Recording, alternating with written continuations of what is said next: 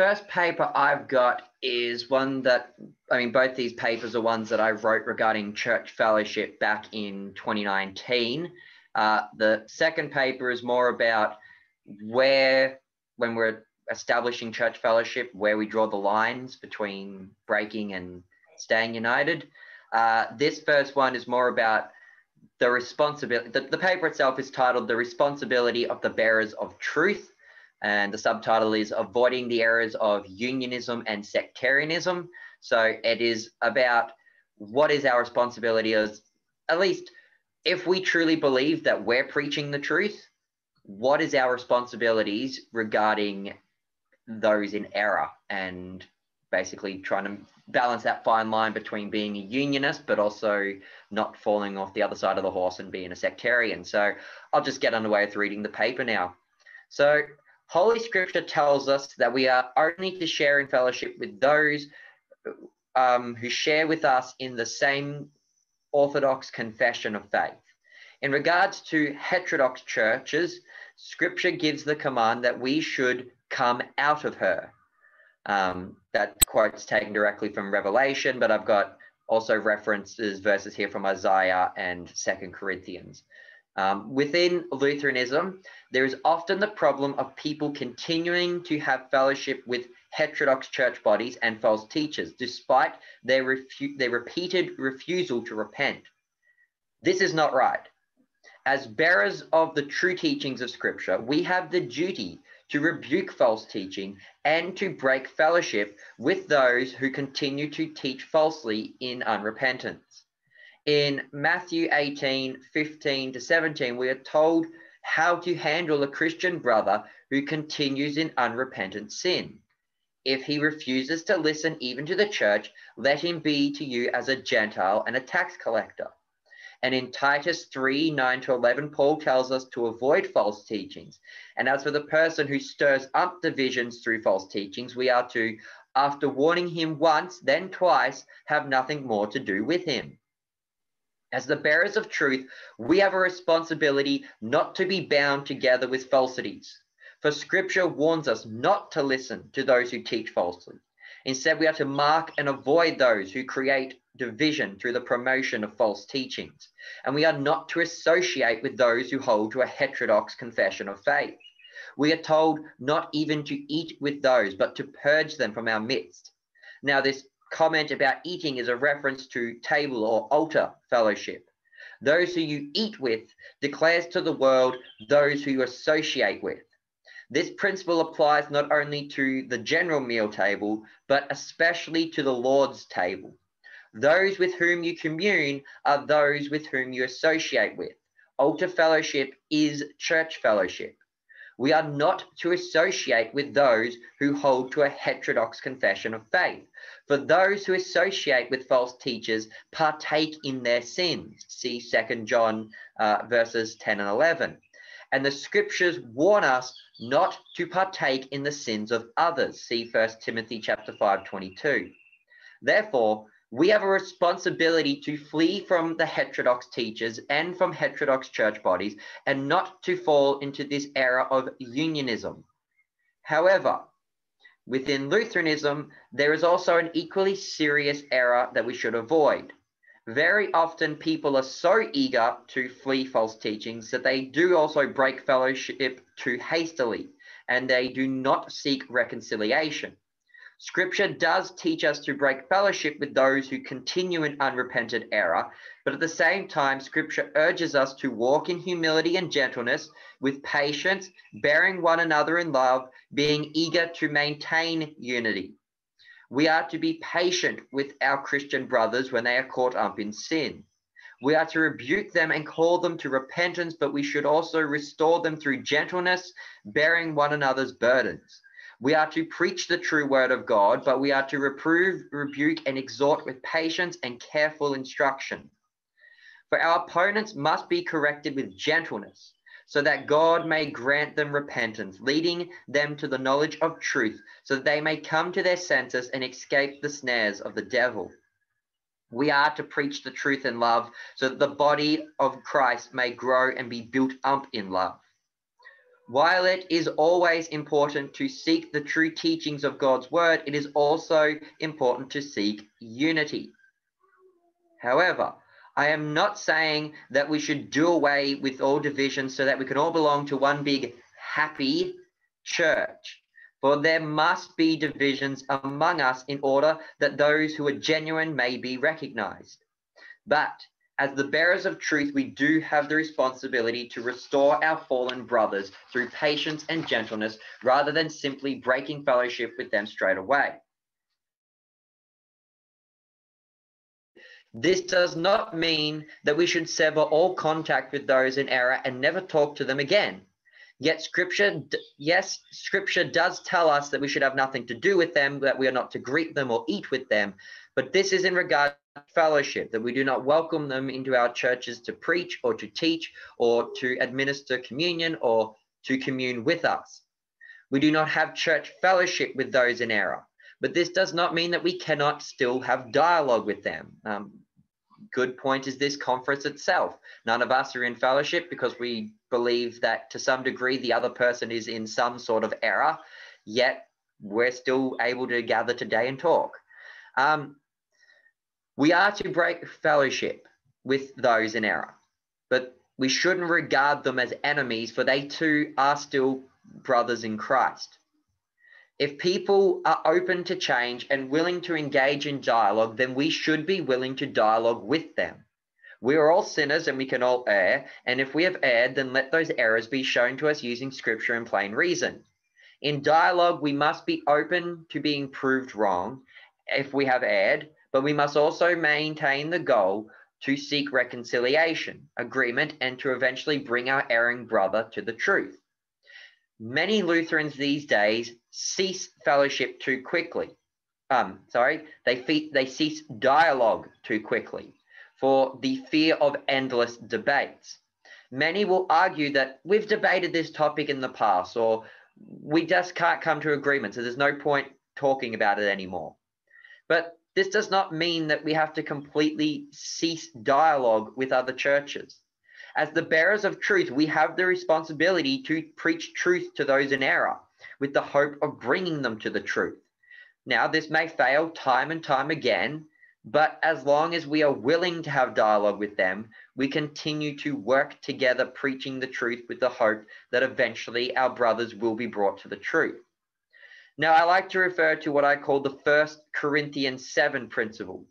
So in 1 Corinthians 7, Paul speaks about Christians who are married to non-Christian spouses.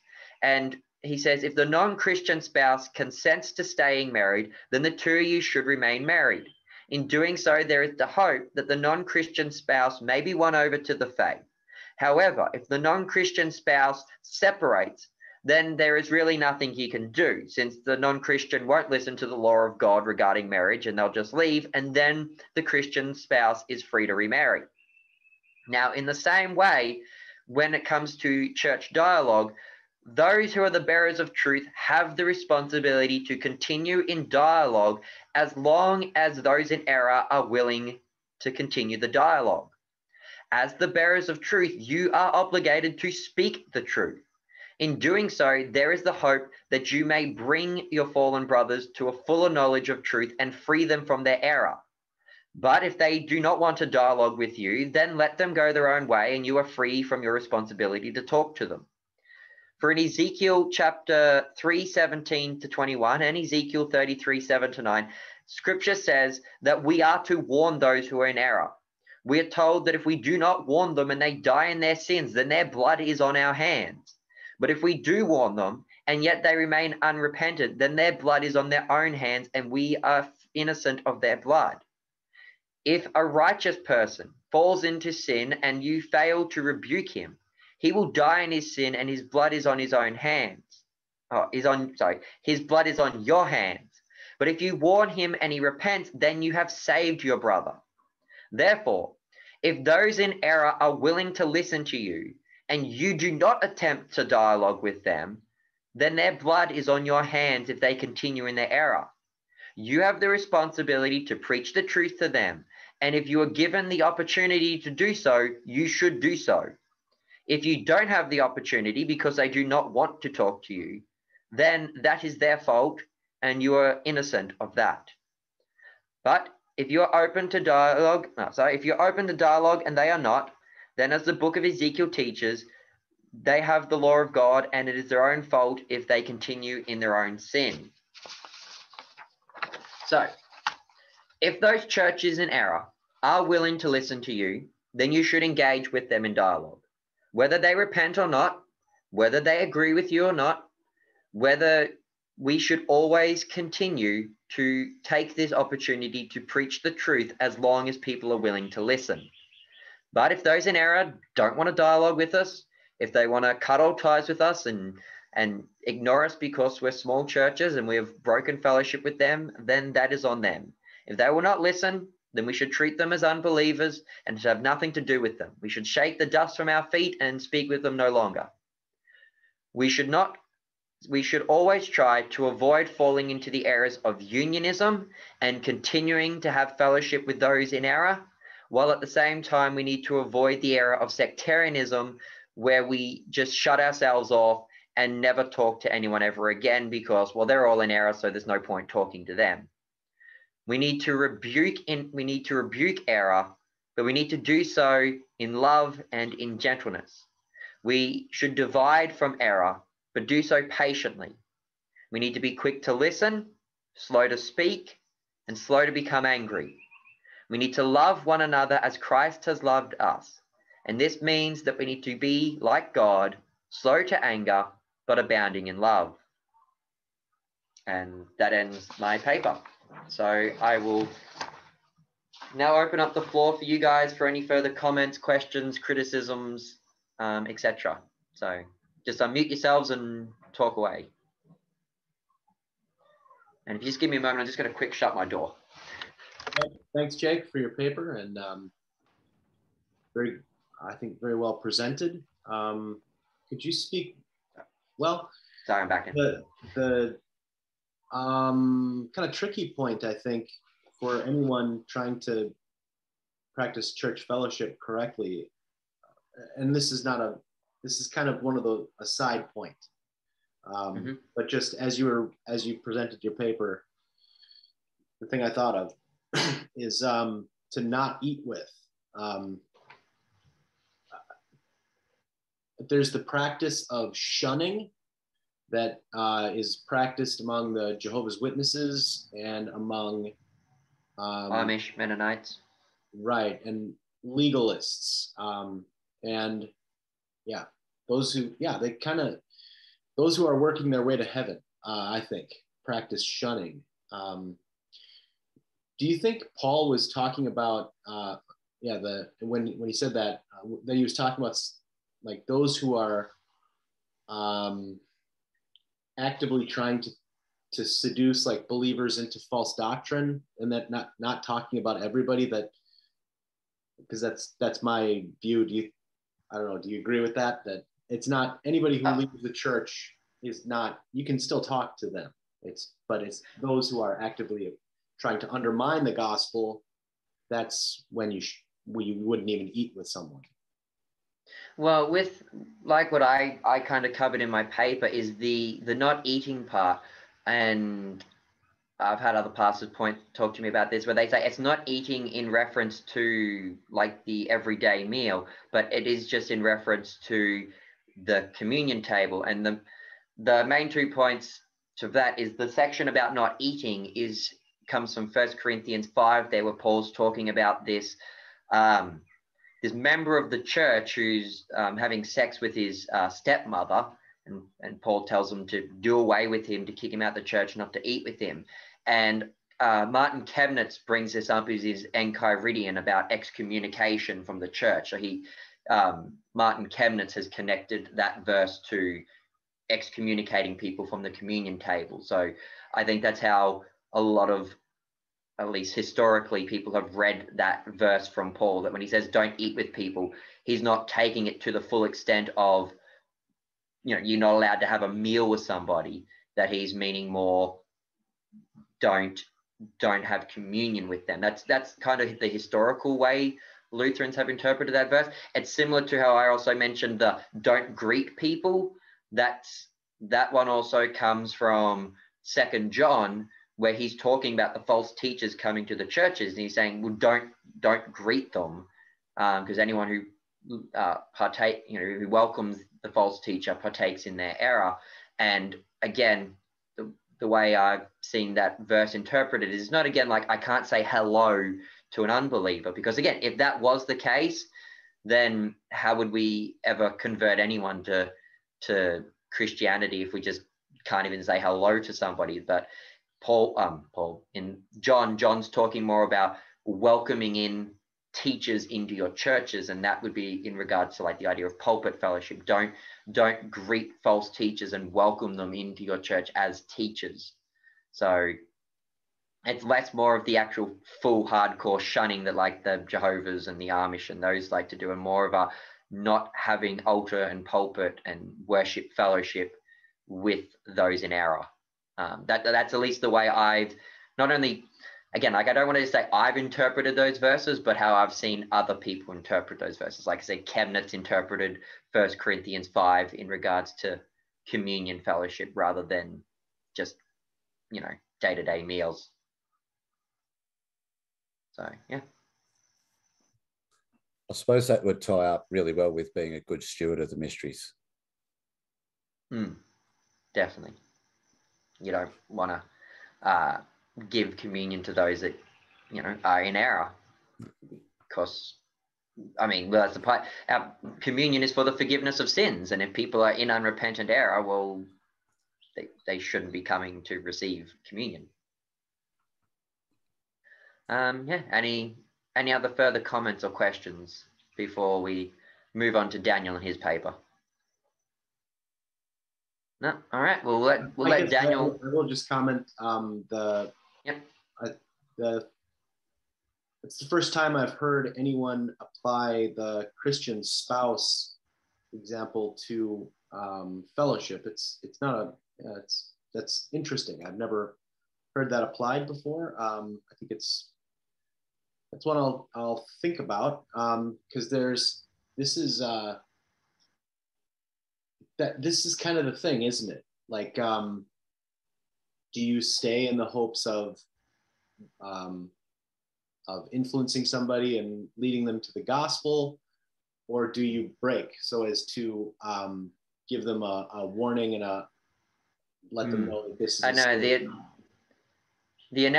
analogy kind of, it does fail in the fact that within the marriage situation, they stay married. So that would be more like encouraging people to stay in a heterodox church body, which is actually counter to the point I was trying to make, where I was trying to encourage people to get out of a heterodox church body.